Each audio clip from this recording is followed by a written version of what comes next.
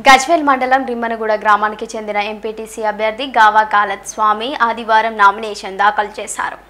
గజ్వేల్ మండలం రిమ్మనగూడ గ్రామానికి చెందిన వృత్తిరీత్యా అడ్వకేట్ అయిన ప్రజాసేవ చేయాలన్న సంకల్పంతో నామినేషన్ దాఖలు చేశాను అని ఆయన అన్నారు.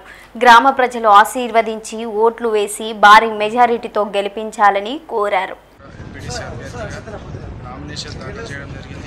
గత 20 సంవత్సరాల నుంచి కొడకన్ల గ్రామానికి ఎంపీటీసీ సీట్ తీసుకోవడం జరుగుతుంది రిమ్మనగూడ కాకుండా.